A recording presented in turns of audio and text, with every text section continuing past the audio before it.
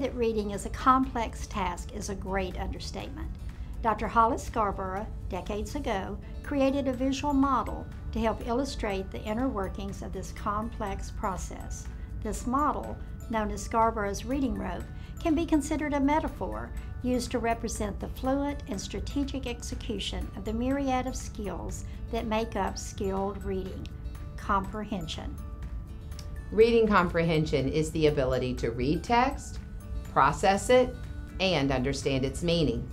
This understanding relies on two broad interconnected abilities: word recognition, which is the ability to decode the symbols on the page, and language comprehension, which is the ability to make meaning of those words and sentences.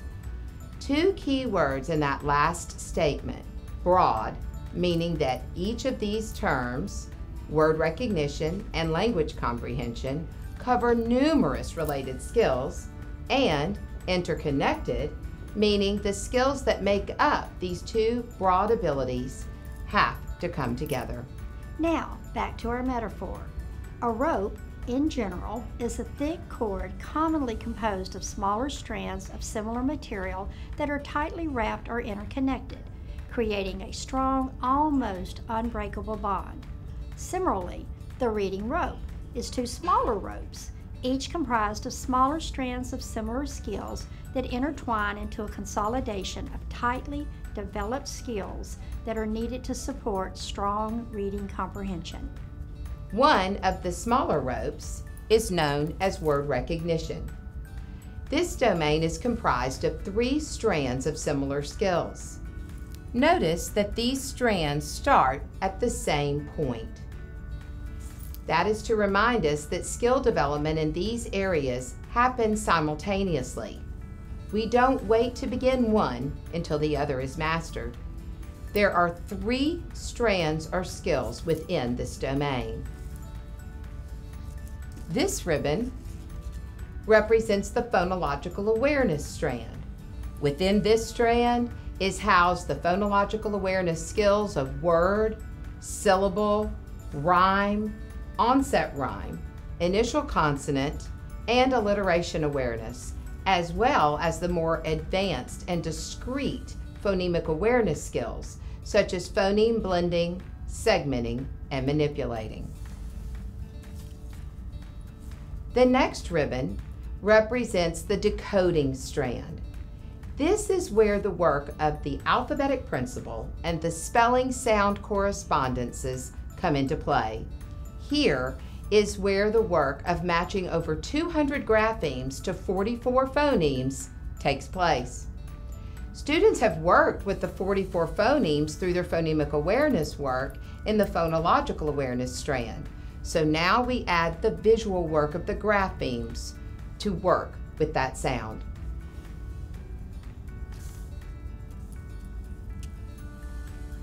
The last strand deals with sight recognition. This represents the words that occur frequently in texts and/or that do not follow phonetic patterns that have become part of the orthographic maps the students have stored into their memory. The goal is to essentially build such a strong sight vocabulary that students, while still noticing every grapheme in the word, can read that word without having to stop to attempt to decode it. These strands are mutually supportive, and with practice, experience, and instruction, these word recognition skills become increasingly more fluent. Now, let's begin the journey through the language comprehension strands. This rope, or reading domain, is comprised of 5 strands of related skills, and again, we notice that all strands begin at the same point, meaning that they are taught simultaneously at an age-appropriate level. The first ribbon represents the background knowledge strand. This is the content that students bring to a piece of text, what they already know about the type of text they are reading and about the topic being explored. This content allows for better connections to be made as readers try to make sense of what they are reading. While we do not have control over what our students bring in from outside the classroom, we can intentionally and purposefully provide opportunities to build their background knowledge within the walls of our classrooms. This next ribbon, the vocabulary strand. This is the age-appropriate bank of vocabulary knowledge that students need to make sense of the text. When students hear and use sophisticated words, their lexicon builds and they can understand these words when they are seen in print. Children's literature, including picture books, is abounding with resplendent vocabulary that is waiting to be discovered and shared. Reading to, with, and by children, coupled with classroom opportunities for rich conversations, will fill our students' ears and minds with rich, exact words. The third strand, language structures, deals with the syntax and semantics an author uses within their text. This involves an understanding of such things as sentence structure, word order, parts of speech, and punctuation, as well as how those things work together to convey meaning, which of course is the critical ability to comprehend while we read. Verbal reasoning, the fourth strand, refers to one's ability to use logic and reasoning while considering what the text says explicitly and what is implied. These skills require the reader to connect ideas, compare and contrast ideas, combine ideas, and verbalize thinking while trying to reach a conclusion based on what's known in the text. Finally, the fifth strand in this domain is literacy knowledge.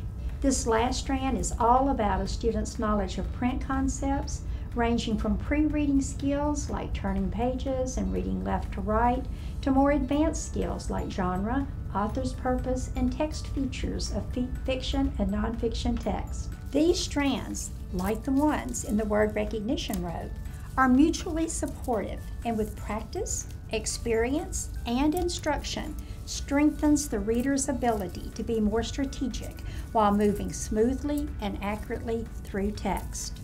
So, students use their word recognition skills and their language comprehension skills together, becoming increasingly more fluent, strategic, and stronger. As skilled readers who use the strategies they have learned with great automaticity as they construct meaning. We hope this visual demonstration provides a clearer view of how the reading rope helps us not only see the elements involved in learning to read, but also the process of execution and coordination of word recognition and language comprehension skills as they come together to create comprehension, the goal of reading.